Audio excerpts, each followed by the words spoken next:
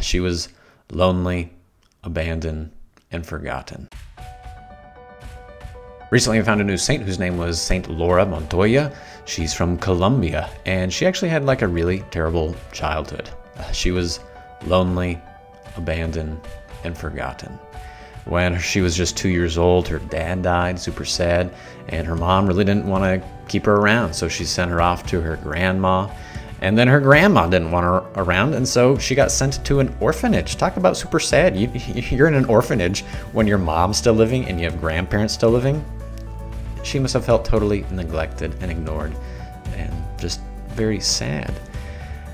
However, through all this, she continued to know that Jesus Christ loved her, even despite of all this crazy garbage in her family. Parents who were not being good role models for her, grandparents who failed in their responsibilities.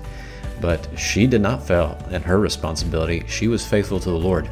She was inspired to live differently, to not follow in the bad example of her parents, but to live something new, something courageous, something bold.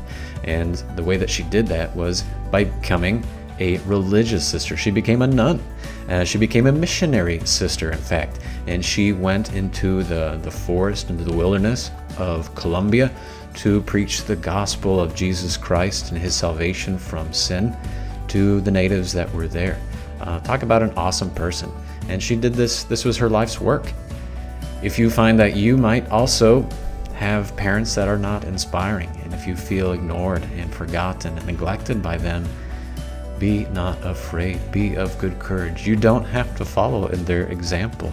Just like Saint Laura taught us, if you keep your eyes on Christ, if you put your hands up to him and put your life into his hands, he will protect you, guide you, and inspire you with a true mission that only God can give, with a true purpose in life.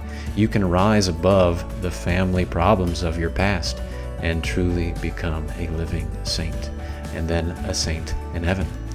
This is Father Sean O'Brien from the Catholic Church, bringing you the fullness of truth and love. Please God. God bless you all.